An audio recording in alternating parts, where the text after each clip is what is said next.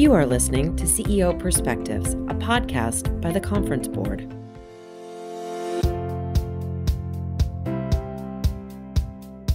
Welcome to this episode of CEO Perspectives, a signature webcast and podcast series by the Conference Board.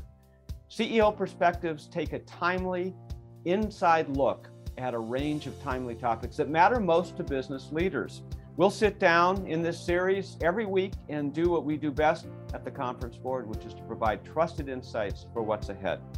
I'm Steve Odland, the CEO of the Conference Board and the host of this webcast and podcast series. And today's topic is something that is probably on the minds of every working American today, and that's career development. How can businesses and how can workers ensure that careers continue to be developed in this strange and wonderful hybrid world? How do we make sure that people don't get sidetracked, that career growth doesn't get stunted? And how can employees continue their personal and professional development? Joining me today is Dr. Jennifer Burnett, a leading voice on nurturing the potential of workers. She's the principal of human capital here at the Conference Board. Formerly, she had a brilliant corporate career, including a stint as Senior Vice President of Global Staffing and Learning at the Bank of America. Jennifer, welcome. Hi, Steve. Nice to be here with you today. So, Jennifer, there's a lot of change that has happened in the last couple of years. It's been awesome and scary and wonderful all at the same time because we've made about a decade's worth of change and progress in a short time. But I think we should anchor in starting pre-pandemic. What was the state of career development before the pandemic? And then we're going to come back and say, where are we today? But where were we before? Yeah, definitely. So before the pandemic, I think we were already experiencing so many changes from a labor force perspective, and companies were really seeing how important it was for them to invest in their employees and to retain and develop those employees. Because even back then, there were challenges in filling roles. And so there was also recognition that we were experiencing skill gaps in the workforce. So employers were already looking internally and determining how they could really develop their internal employees. And employees and workers saw the same thing. We've known for years that employee engagement and retention has a focus on whether someone has the opportunity to develop and grow at that organization. If they didn't find that they could make progress at that company, then they were more likely to go somewhere else. So between the interest and expectations of the employee and the realization from leaders that it was really in the best interest of the business to invest in their people, then we really were seeing a great deal of focus on career development, even pre-pandemic. Right. So even pre-pandemic, we had a tightening labor market. We had this surge of the younger generation, the millennial generation and Gen Z coming into the market with different needs and demands than perhaps older workers. And then the pandemic hit. And what changed? Yeah, so of course, what we saw initially was so many organizations shifting to remote work from a health and safety perspective. And for those organizations who could do that, who had workers who were doing work that they could do in a remote environment or hybrid environment, obviously that is probably the biggest legacy of the pandemic. And for the first part of the pandemic, people sort of stayed where they were rather than making some shifts. But of course, in the last year or so, we saw so many people leaving their organization. And for leaders, that was difficult because we already knew that it was a challenge to find people in the external workforce. And now they were losing their internal workforce as well. So there's really an emphasis on looking at retention. What is it that employees need? How's that aligned with what the organization needs? And where should they be investing in that type of development for their employees? Yeah, so pre-pandemic, let's just say an on-site work environment, whether it's an office or describe any number of work environments, people are there, right? And we're social organisms, as human beings. We interact with each other, it's verbal, we're in the same room and so forth. So career development is, yes, on paper, yes, it's education and you know, yada, yada, yada, but it's a lot of how things are going from an interpersonal standpoint, right? And the informal part. That disappeared on us, right?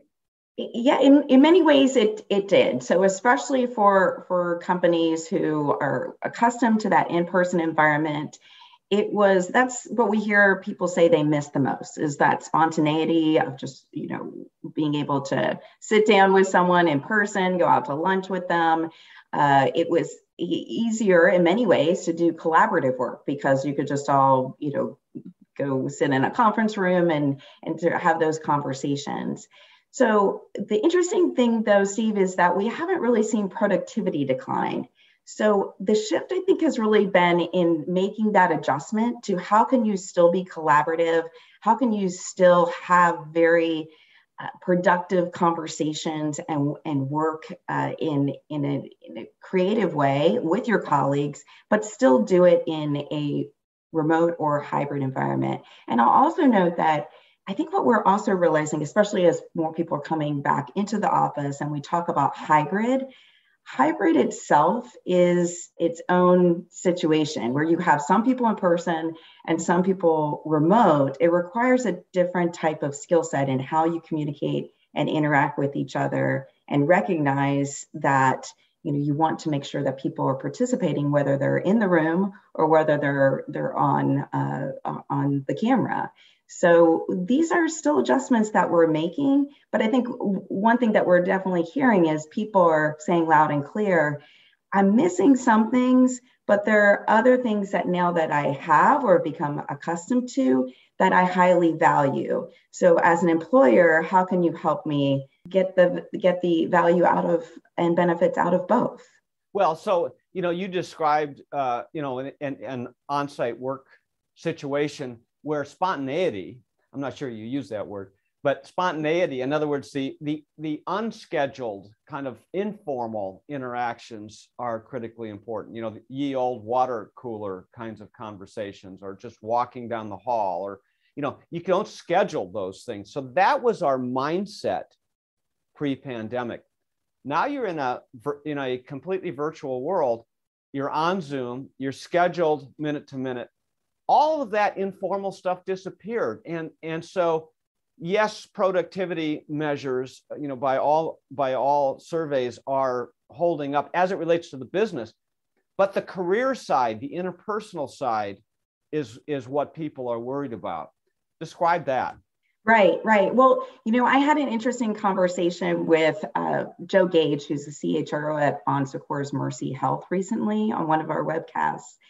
And especially as a healthcare company, you have to think they have a workforce that, first of all, is frontline in hospitals, you know, really frontline in the pandemic, but also, of course, have support employees who are in office and have been on site.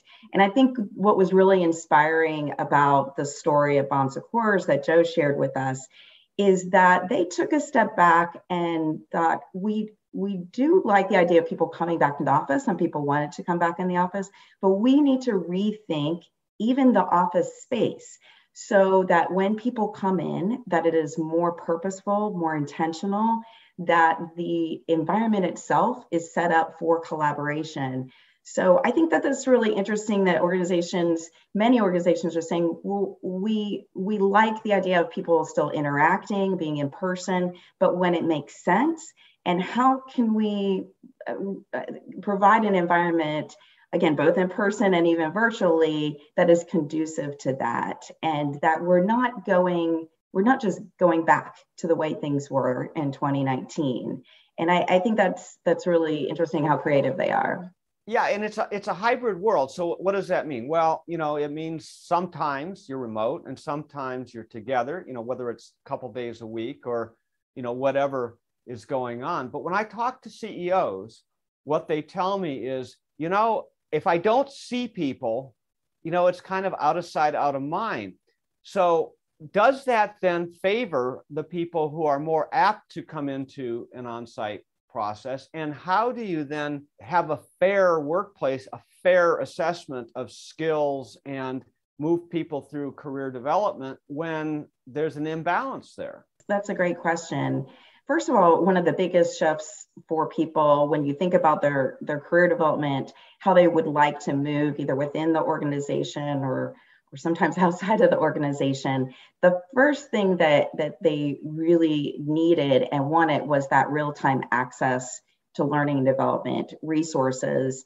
And they really wanted their managers also to be able to support them in that. So visibility is very important, but also skill development. They have to be ready for that next move. There has to be transparency about their readiness for that next move.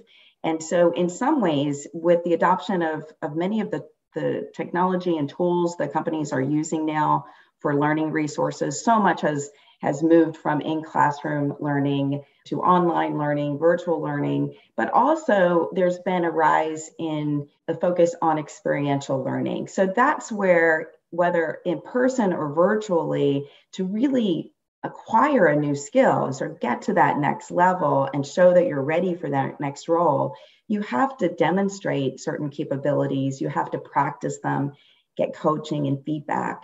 So what I'm seeing is that companies are saying, well, how do we do that in this hybrid world and have visibility for employees, even though they may not be in person? So what I'm seeing the shift is in more opportunity for rotational work, gig work, projects, apprenticeships, that type of experiential learning, but adjusting it to a hybrid workplace. So that, not that that wasn't taking place in person, but we're adopting tools and technology that allow the employees to improve and upskill to be ready for those new opportunities. But that still doesn't get to the business leaders. So, remember the old adage in the practice of management by walking around. That was the great buzz line for I think for a number of years, but it's true. I mean, CEOs and business leaders walk around, they run into people, they say hello, and they say, oh, I just met Maria, and she was great, had a great conversation. These kinds of things really matter in an organization. So what advice do you have for business leaders, CEOs, and all leaders who are responsible for developing people? How can they create situations and interactions that used to be informal in a world where you're hybrid or remote? Right. Yeah, it is a big shift for managers, and it requires a much more intentional interaction, much more intentional conversations, because as you said, those are not spontaneously happening. It also, for those who still are near the office, it may be more intentional in-person meetings, again, purposeful meetings. And it doesn't necessarily even have to be in the office. It could also be having lunch or meeting for coffee, those types of things. The shift, though, for managers is that, number one, they're going through and have gone through that transition of how do I stay in touch with my team? How do I continue to motivate productivity and be aware of how they're performing their jobs? At the same time, their employees are going through the transition. So they're having to coach and guide them and give them feedback on how to continue to be visible. Not everyone is as comfortable of communicating in these virtual ways. So there's a lot of pressure on managers, and they're of course at the center of the success of those workplace changes happening. So for managers, they have to be much more intentional. They have to also take advantage of the companies are putting resources in developing those skills for managers, not only on the communication side, how to be collaborative in a hybrid or virtual environment, but of course, we're also hearing that there's those more human-centric skills that, again, we're probably not as front and center in the past, of that empathy, focusing on tuning into a person's well-being. Sometimes that's really hard to do when you're on camera with someone most of the time, instead of when you see them in person and kind of see what I call their 3D body language, of how they're doing and how, they are feeling about their job and their performance and their time in the organization. Right. And 90% of communication is nonverbal. And so when, you're fixed on a camera in 2 dimensions and, you have a little bit of a visual, but you're right, this whole body language thing. But you said something also that I think is really, really important. And that's the deliberateness of creating these things. So everything that was informal before, that was just happening and that we relied on as business leaders now needs to be deliberately created. That environment, that engagement, that ability to interact has to be scheduled or created in a more deliberate way. And this is not something that business leaders were accustomed to doing. Right. I'll add that there are certainly some people, though, who say, now, when I was in person, I was very focused on who was physically, in the proximity of the office with me. And now I am on Slack or Teams, and I'm interacting with people around the world or in other offices. So to some, this has opened up opportunity for more visibility, to reach out, to connect with people, from a mentorship perspective or just a peer learning perspective, not just with their manager. And so for some, they feel like there's more visibility, more opportunity to collaborate across the organization than there was before. So there can be 2 ways to look at this, and we need to take the best of both and really make sure that managers and employees are seeing those benefits. We're talking career development in a hybrid world with Dr. Jennifer Burnett. We're going to take a short break and we'll be right back. As war rages in Ukraine, the Conference Board is closely monitoring the situation and producing timely and relevant content on a daily basis that will help the business community navigate this global geopolitical unrest. What will the impact be on oil prices, food prices, our supply chain, and what about cybersecurity? How will this conflict impact the way your organization does business around the world, and how will you communicate this crisis to customers and employees? We're gathering the very latest content on our website. Just head to conference-board.org and find trusted insights to help you and your team lead with confidence. Welcome back to CEO Perspectives. I'm your host, Steve Odland, the CEO of the Conference Board. And today we're talking to Dr. Jennifer Burnett, an expert in career development. So Jennifer, we've talked a little bit about what managers, leaders, CEOs, C-suite should be doing to advance career development in a hybrid world. But now what can individuals do about their own development? What do you think? Yeah. Absolutely, Steve. All of the things that organizations are providing to their employees will not be beneficial unless people see value in them and take advantage of those opportunities.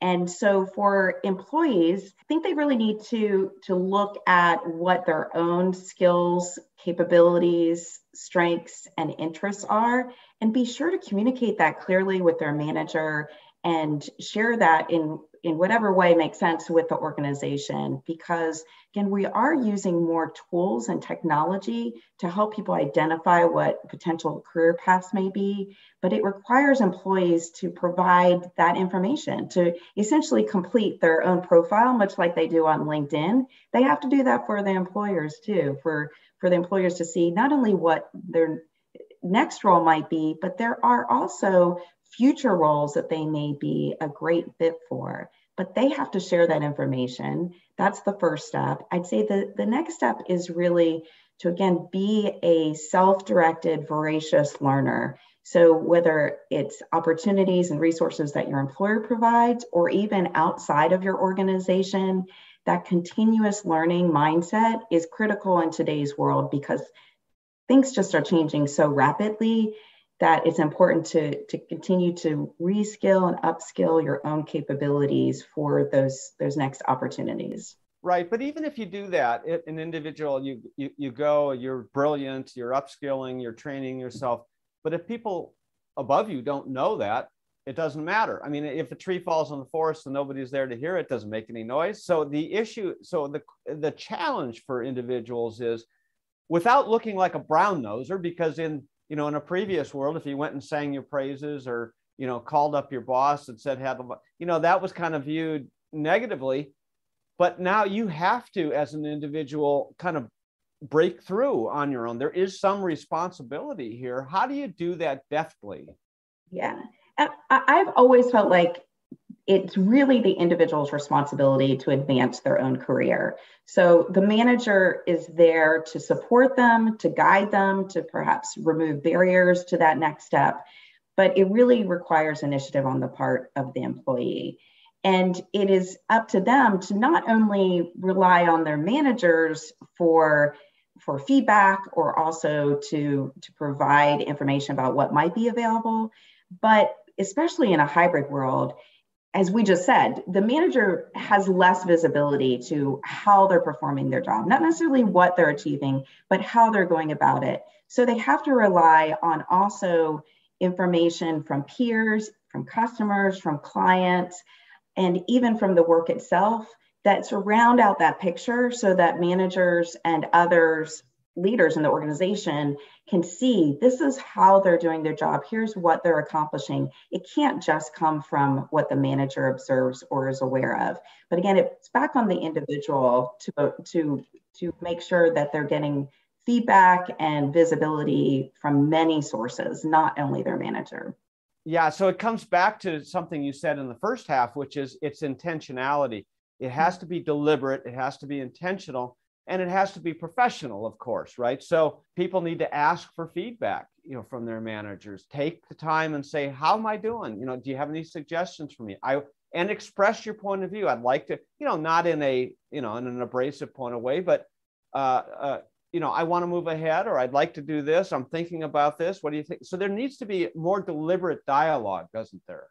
Absolutely. More deliberate dialogue, and also not just about, again, what you feel comfortable that you could do, but even something that you're curious about, because that's the whole idea behind things like gigs, rotations, or project work is, well, I think I might be interested in this other area that the organization has that I haven't worked in before, but I would like to try it out. I'm not sure I want to leave my current role yet, but if there's an opportunity for me to spend part of the time over in that area, try out a project, work with a larger team, most individuals are going to have to raise their hand for that and say, I'm want to learn more about something that's very different from what I'm doing today, but I feel like I have related skills that could benefit the organization. And you really have to seek those out.